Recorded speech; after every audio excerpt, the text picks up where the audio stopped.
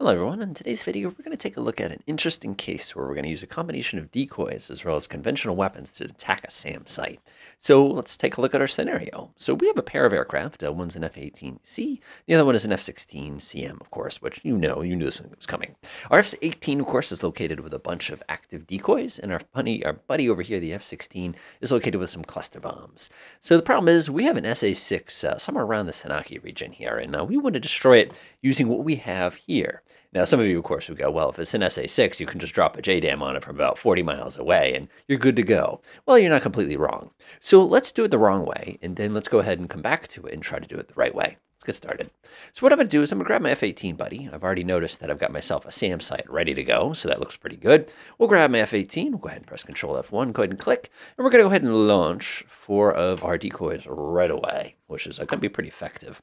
And then what we're going to do is we're going to take our F-16 buddy, and we're going to go ahead and reduce the speed of my F-16 a little bit so that it matches the speed of our decoys. So our decoys right now are traveling 480. Our F-16 buddy right here is traveling about 480 as well. What we're actually going to do is I'll pull him back just a tiny bit here. Just slow down. Of course, at this point, our F-18C is done, so he's going to head back to Batumi there. And meanwhile, little F-16 is basically going to fly formation with our buddies, these decoys.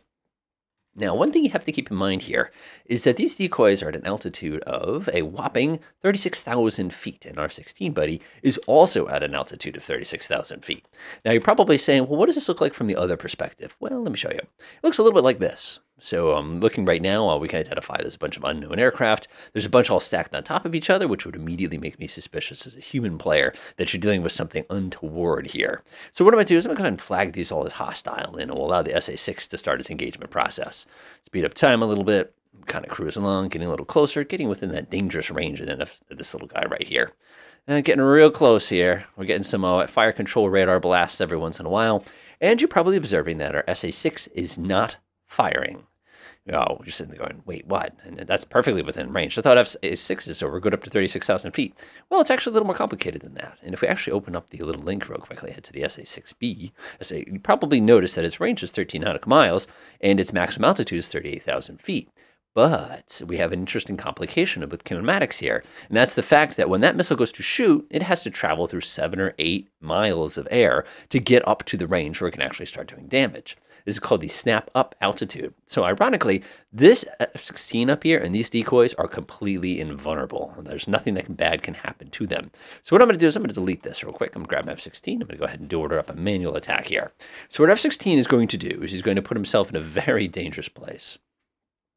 Pop it over to 3D view real quick so I can kind of prove my point. So he's going to basically drop off the face of the earth, basically pitch the plane straight down, while the little decoys are kind of doing their thing way up there. Now the SA-6 crew, of course, once the F-16 drops within the snap-up altitude, now there's the world's tightest window between where it can take a shot at the F-16 because it's not outside its minimum range, and the shot where it can actually go ahead and strike it, like I said, because of that snap-up altitude. So F-16, buddy, as you can see, is basically pitched straight down. And he's going to basically do a dive bombing run on this guy, which, that's going to be pretty risky if you ask me. Let's see here. Does he take a shot? Nah, there's no way that SA-6 is going to get a shot off in time here. Zoom in. Yep, that SA-6 is going to get curse splattered. So our F-16, oh, missile launched. Called it. So as you can see, our F-16 is now going to panic. He's going to try to lose as much altitude as possible, and he's going to cross his fingers royally that this would work. Like I said, once you get into that minimum range there, we're safe again. But the thing is, our F-16 buddy is never going to get within the minimum range before he could potentially be struck by that SA-6. So our little dive bombing, taking advantage of the snap-down altitude method, did not work so well for us on account of the fact that this is out there. I'm actually going to order him to go ahead and not evade, because if he does evade, unfortunately for us, he's just going to evade right into a more dangerous region. All right, F1, click. Yeah, now he's within the minimum range of that particular target, so I'm not that worried about it. Come around. Come on, F-16. Stay within its minimum range. There we go. So now we're going to come in. Again, we got 4 or 5 missiles launched at us, and we're going to not drop in time. Ugh. Let's see here. Let's see here. We need a minimum altitude here. What is our current minimum altitude? We're too high. Oh man, this is complicated. And again, you can see just how tricky this particular strike is. It's not to say we couldn't get away with it. It's just to say that notice how hard and how many little details we'd have to get perfect here. Let's see here. Altitude too high. I did order him to go a little lower, didn't I? So I'm actually a little surprised with this. Get back down to your altitude. You had one job, man. One job. Minimum altitude. There we go. Also, he took a shot with his cannon, which I thought was a nice touch there. And CBU'd. Oh, didn't do the job. Cool. So let's reset this and try a different strategy. Grab my Batumi, Team Batumi, let's go. So same thing as we had before. The only difference this time is we'll change the altitudes. So I'm going to grab my F-16, my handy-dandy F-18, and I'm going to drop them down to an altitude where they can actually deploy their weapons. Whoa! Apparently, I got a little carried away with the fast forwarding there. Let's try that again. So what I'm going to do is grab them real quick, go ahead and drop their altitude down to a range where the SA-6 can actually fire at them. And what we're going to try to do is basically saturate the target here and then go ahead and try to do our sneaky attack one more time. Keep in mind, at this altitude, we can be engaged, which means our decoys, as useful as they're going to be, are engageable. Grab that real quickly. Here's the tip, by the way. Don't order your decoys to go right to the target. Instead, go right outside of the minimum range. So if the minimum range is like, let's call it, I don't know, something around those lines. Click that real quick. Launch my decoys, and we'll grab our F-16 buddy, and we're going to go ahead and order him to, again, slow down just a teeny tiny bit, because we want those decoys to get there first, so they're the first priority of the SAM site. All right, decoys are on the way. You can see our F-16 is just kind of sliding ahead. Our SA-6 crew now has a much more interesting problem on their hands. Let me show you why. They're looking out the window, and we can see we have some people basically the same altitude and traveling at about the same speed. Again, here's the fun thing with playing with human players versus a computer player. Computer's not going to know any better. It's going to see both those targets and treat them basically as the same. So we're going to get a little closer. Again, speed up time just a teeny tiny bit here. We really don't want that F-16 to get there first. That's a really important concept for us. So I'm actually going to slow down even more. Again, we can cheat just a teeny tiny bit with stuff like this. Slow down. Let's see how fast these things are traveling. They're going 480. I'm doing 450. Like I said, we need to make the targeting complicated. And obviously on older systems this is a little bit trickier as well. Getting pretty close, getting pretty close. Now we need to go ahead and order up the attack. Let's see here. We need, I think it was, what, 4,000 feet, something like that. So we need to make sure we drop down before we get there to avoid that kind of oopsie we did before. All right, we need a ×10 speed, I swear. So our SA-6 crew is going to start launching pretty much any second now. We're definitely within range here. Switch to his perspective. See if he's got an idea of what's going on here. Nope. Snap up altitude, no good. So in this particular case, it's still too high. So these guys right here will never be engaged by the SA-6 crew because of the angle that we're dealing with right now. If I speed up time just a tiny bit, I still don't think they're going to be able to take that shot. They might try to take the shot at the F-16, but I don't think that's going to happen. So you can see again, because it doesn't take that upward shot, it's not going to do anything. Again. All right. This time, we'll order them to an even lower altitude. We'll pop down to 12,000 feet before we launch our weapons.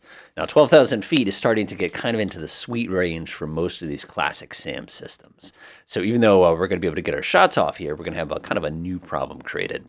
So I'm going to order our F-16 buddy to hold back a little bit. He's already doing 450, which is perfect. Control F11. We're going to shoot just shy. We're going to fire all these off at the same time. And we'll go ahead and order our F-18 friend to kind of head on out. Weapons on the way. And let's take a look at how things are going from the SA-6 here. Obviously, we've reacquired everybody just like we expected. The altitudes are well within our range, and the snap-up, snap-down altitude is not a concern. My good friend, the F-16 here, I'll make sure I've already allocated the attack, which I have. We're going to get nice and close.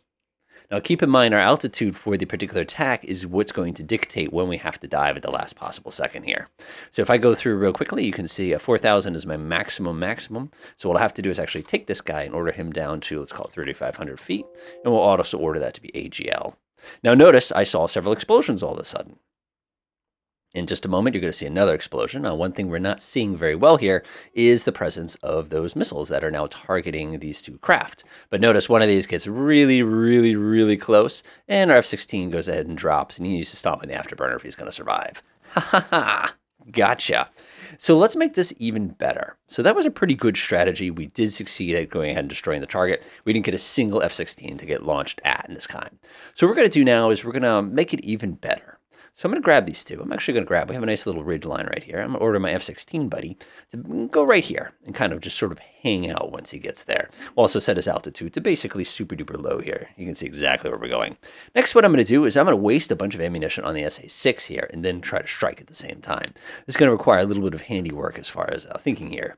So we know that the maximum range is out to here. So if we launch anything around here at the SA-6, it's going to waste shots on deflection trying to hit it. As a matter of fact, if we were to take our F-18C and draw a line like this shot right here around Kobe would be the optimum waste of ammunition because of how much of a deflection shot you'd be taking with the weapon. So what I'm going to do is hit Control F1, just like we always do, grab my F-18, go to Kobe, click right there, and we're going to launch one of our seekers or one of our decoys there. I'm going to go ahead and fire another one on this side, and then I'm going to recreate the same oblique effect here and go ahead and launch another one over here. And then I'm going to go ahead and launch one more right down the center here. This will be the first victim, as they joke. So what I've done is that now when these SA-6s fire, they will waste ammunition trying to hit a target that's not optimum. Meanwhile, F-16 buddy, of course, is going to make his way down and basically sneak up the valley to go ahead and do the deed here. Let's go ahead and speed up time a little bit here. And you can see there goes my decoys, and you can also see my F-16, who's going to be well concealed in that mountain way, way, way before the fireworks even start here. Going over to Op 4, you can see we have that nice little split going on. It looks like there's a group of airplanes rather than a bunch of decoys we're basically cheating with here. Let's go ahead and kick it up to military speed. And like I said, we have to basically come around the corner there. All right. Go ahead and grab my F-16, order him to do one of those. Shift F1, he's already ready to allocate. Fantastic. So now if we switch over to the other side and take a look at things from SA-6, now we've got a bunch of targets who are beautifully within our firing. No, they're not. 36,000 feet. Now we're in business. So now our F-16 is getting in position, and all of our decoys are at the correct altitude this time. Hey, nobody said this would be easy. So let's go ahead and take a look at things from the SA-6's perspective. Op 4, grab onto them. We can see we have a bunch of unknowns. We also had this one who just disappeared. Pretty confident this looks like a pretty well spread out strike formation that's coming directly towards us. And a couple of those, of course, are going to run into the fact that they're going to be destroyed before anything happens. So now what I'm going to do is I'm going to pick up the speed a little bit on our little F-16 here. He's doing about 600, and he's at a bit of an oblique. Like I said, we have to just about match the motions here. We can't get there too soon, and we definitely can't get there too late. Otherwise, the SA-6 will kind of catch on to us. So we'll finish up our turn there, go ahead and level ourselves back out. Meanwhile, swing back over to Op 4 here. We can see that we've got him, and we're starting to launch missiles. Now, what he's done is he's picked the first target, which is the target that is going to be the one that is most directly at him. You also can see that he has dumped quite a deck of missiles here. We also have 2 missiles coming over in this direction as well, trying to strike a different target. So we fired 4 missiles so far. Keep in mind that most of those missiles will probably miss. And then we pick up our F-16 buddy who's hanging out over here. One thing we have to do with our F-16 buddy is prevent him from doing any sort of evasive actions. If you let him do evasive actions, he will turn himself away when the missiles fire, and he will not be very successful. Let's drop down to a loiter here. Notice one of the missiles was completely obliterated. Notice the other missile is going pretty strong here. So now we're going to go ahead and fire off another big stack of missiles. And our F-16, again, needs to be farther away than what we have here. Of course, now that the radar on the F-16 is running, we have a pretty good idea of what we're dealing with here. Now notice this deflection shot right here. That's a very difficult shot for a missile to make. So I believe this shot won't be missed both times. Now we've already started firing back at that target. Our F-16 is starting to close, but now notice we're wasting even more interceptor missiles because we're trying to take this impossible deflection shot here, and then we've got this beautiful oblique shot here, which is just, that is not going to happen, I'm sorry. If you're wondering what I mean by that, by the way, if you open up and take a look at kind of missile endgame here, missile endgame, boop, you can see that they is attacking, miss, again, because they're going to be a reduced shot because of how difficult it is. Let's take a look, open this one up, yeah, because it's going to be a reduction in that particular shot. So now F-16 buddy, unfortunately, has been launched on, and you can see that he's about to receive a SA-6 right to the face on account of the fact that the last missile that went bye-bye here basically went bye-bye at the last possible second. So F-16 is obliterated. So you can see here that even though we were able to distract the crew successfully for the purposes of making them basically waste their ammunition, unfortunately, because of how much time they had in which to engage, it was not difficult for them to put enough rounds out, destroy everything, even with these really obnoxious deflection shots, and then still take a shot at our F-16. What we could have done, of course, is had our F-16 try to be a super sneaky kind of a thing like that and kind of come around, but that would require a slightly different setup. Let's try it. All right. So we've tried it a couple different ways. We've seen a couple things that work. We know that deflection shots don't go well. We know that the minimum range of the F-16 kind of a thing like that, it just didn't work. Basically flew headfirst into an SA-6. Had he evaded, there'd just been another SA-6 waiting for him. We also noticed, even though we wasted a bunch of the interceptors, a competent SA-6 crew, because of the short flight time of that particular weapon, it didn't really do much for us. So we need to be even more tactical here. So what I'm going to do is grab my handy dandy F-18 here, and I'm going to drop it down to a strange altitude of 18,000 feet. Now you're going, okay, and I'm pretty sure I can know where you got 18,000 feet from. Good. 18,000 feet is going to be a nice little RMS value between snap down altitude and maximum range of the SA-6, meaning this aircraft, I should say the SAM system, is going to waste that much more effort trying to wreck our aircraft. The second thing we're going to do is we're going to take advantage of the fact that we have a very, very low altitude device here. It's only going to be shooting up to 36,000 feet, which means if we chill above 36,000 feet, we're basically immune from any sort of attack. So if you take a look at the range here, I know that I can basically skirt around this, hide behind these little mountains that are located right here, and go surprise, and then drop all sorts of nastiness on our target here. And that's exactly what I'm going to do. I'm actually going to go like this, kind of head up this way. Let's see here, we want to take a look at the range. It's going to put me just outside of that range. I'm actually going to drop my altitude here to try to basically tempt it with a shot. All right, grab my handy dandy F-18. Let's go ahead and take our shots. Ooh, Control F1. Fire one to Kobe. Fire the next one over here. Fire the next one over here. And then fire the next one over here. So it's going to waste the maximum number of interceptors here. Unpause. Boom. There goes my interceptors. So now what's going to happen is our SA-6 crew is going to target the one that's closest to itself first. And then what'll happen is it'll go for that really, really impossible shot last. See how my F-16 is slightly farther away than this guy right here heading over for Kobe. So what'll happen is I'll take my F-16 and kind of come around the corner. What you'll probably notice, like I was saying, is the SA-6 battery is now trying to attack the closest targets. This shot is basically going to be impossible on account of the fact that there's so much deflection involved. It's not to say it can't do it, because it's proven time and time again. And also, if you look really carefully, you'll notice it's already shot down 2 missiles, just to give you an idea. This is the world's most competent SA-6 crew. So that one's destroyed, and we know our little F-16 buddy needs to get a little bit of altitude and pick up some speed so that he can run behind this cover that I have basically positioned here. So grab onto him, F3, kind of come around like this, and then we'll give him a little surprise attack at the last second here. So this SA-6, I completely expect him to be firing his next interceptor, which is exactly what he's doing. Step up to afterburner, minimum altitude, and now our F-16 buddy is watching this little white finger of death, basically reaching directly towards him. Notice, by the way, that all of the decoys have been destroyed here. Let's see, here we have a relative elevation of 150 feet. Our F-16 is hovering down at about 400 feet. That's going to be a really tight shot. Yeah, our SA-6 is a lost view here. Swing him back down to cruise, and then we'll finish the job here. F-16 kind of sneaks around the back. Remember, we have to do a pop-up attack here. So the safest way to do a pop-up attack, we can grab this last waypoint, go up to our pop-up attack altitude, and then we can come back the other side and then drop back down to whatever our minimum altitude is. Afterburner, we'll go ahead and grab this one here. We'll set this to afterburner. And then when he starts is a turn in here, we'll do minimum altitude and military speed. That way we don't have to sit here and micromanage every little aspect of the strike here. All right, he's turning around. I don't know why he's turning around. Did he run out of fuel? No, he's got plenty. There we go. Okay, staying low, 551 feet. All right, make sure we've designed the attack. Why not? We'll let him fire everything as he pops over. So right now, this SA-6 crew right here is immediately regretting its decision to hide in this valley versus try to kind of chill somewhere else. So let's see, we're going to pop up. That is the pop-up point. Afterburner hit. He's going to come ripping over, and there's the SA-6 shots. There's the CBUs. We fire some cannon fire at it as we rip by. The whole entire SAM site has to do a 180 as it gets exploded out of existence.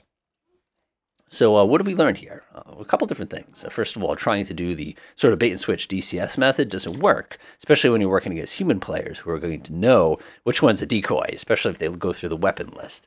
The second thing we saw is even though those decoys work, they're so slow that they basically all get shot down before they're effective.